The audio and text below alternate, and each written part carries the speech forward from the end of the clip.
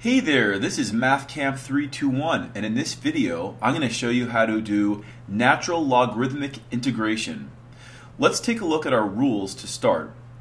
If we're trying to integrate 1 over x dx, the antiderivative will be the natural log of the absolute value of x plus c. Let's generalize that rule in number 2. If we're trying to integrate an expression u that's in the denominator,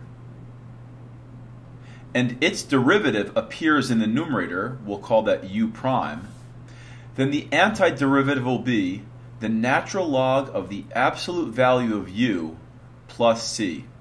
Let's take a look at our first example. In our first example, we're asked to integrate 2 over x dx. So 2 is a constant, so I'm going to write that out in front. And when I do that, I'm left with 1 over x dx. So here I have a situation where I've got an expression in the denominator, x, and the derivative of that denominator, 1, appears in the numerator. So it's form-fitting for this template right here. And if we take the antiderivative, we're going to get the 2 that's out in front. We're going to get the natural log of our denominator, which in this case is x, and then we're going to put on our arbitrary constant plus c. So this was our first example of natural logarithmic integration. Let's go on to example 2.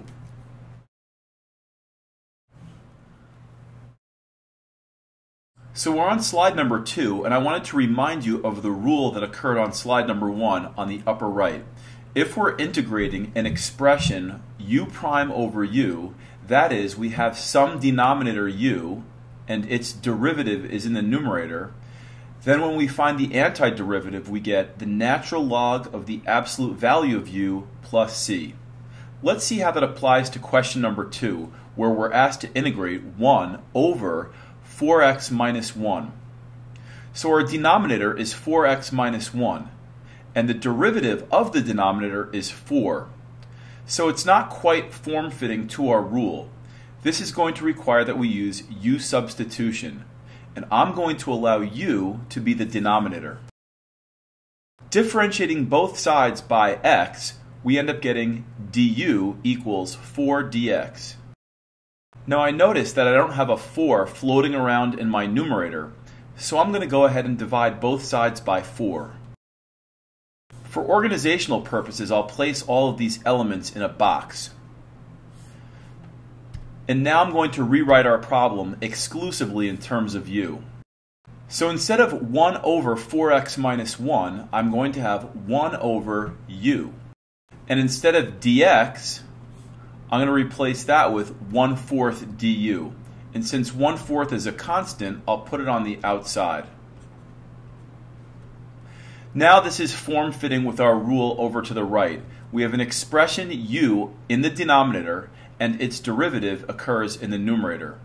For that reason, we can apply the rule and say that our answer is 1/4 the natural log of the absolute value of our denominator, which in this case is u, plus c.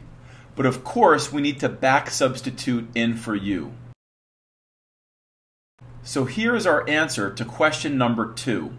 A little bit more difficult than what we saw on the first slide because we needed u substitution.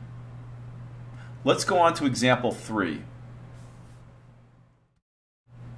In example number 3, we're asked to find the area of the region bounded by the graph of y equals x over x squared plus 1, the x-axis, and the line x equals 3. So as we have a clear picture of what we're looking at, I think we should try to attempt to draw the sketch of this. This graph is a rational function. There's going to be a horizontal asymptote at x equals 0 because the degree of the numerator is less than that of the denominator. So I'm just going to indicate that with this blue line that I've just added. I'm also going to have a boundary at x equals 3, so I'm going to go ahead and draw that in as well. And now I'm going to consider some of the elements of rational functions. I know to figure out the y-intercept that I'm going to let x equal 0. And if I let x equal 0, I'm going to end up with an output of 0 as well. And if I plug in 1, I'm going to get 1 over 1 squared plus 1, which would be 1 over 2, or 0.5, which would bring us up here. If I plug in 2 for x, I'm going to get 2 over 5, which is 2/5, or 0.4. And if I plug in 3 for x, I get 3 over 10, which is 3/10, or 0.3.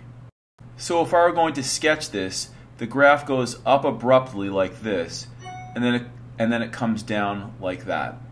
And what I'm trying to find is the area of this region right here. So I can figure out this area by setting up a definite integral. Now the lower limit of integration is going to be 0, because that's where the graph starts, and the upper limit is going to be 3, because that's where the graph ends. And I'm integrating x over x squared plus 1. And of course I'm going to need to put a dx there as well. So what I notice here is I have a situation in which the denominator is x squared plus 1. The derivative of the denominator is 2x, which is really close to what I have in the numerator, but it's off by just a little bit. It's off by this number 2. So I'm going to go ahead and do u substitution, and hopefully that'll make it form fit to our template rule. So I'm going to let u equal x squared plus 1. Differentiating with respect to x, I get du equals 2x dx. I notice that I do not have a 2 in the numerator, so I'm going to go ahead and divide out this 2, leaving me with 1/2 du equals x dx. For organizational purposes, I'll place all of these elements inside of a box. And now I'm going to rewrite my problem, which originally was stated in terms of x, and now I'll do that in terms of u. So instead of x over x squared plus 1, I'm going to put 1 over u. And instead of x dx, I'm going to put 1/2 du. The x dx that I have on top here is the same as the x dx that occurred in my substitution step, and that was equal to 1/2 du. Now it's also critical that you change the limits of integration as well. This is a step that many students forget to do. So we started with a lower limit of 0 for x. If I plug that in and I get 0 squared plus 1, I end up with a new lower limit of 1. My old upper limit was 3, but if I plug that in for x, I get a new upper limit of 10. Now we have a situation in which the denominator, u, has a derivative of 1, which occurs in the numerator. So this form fits to our rule.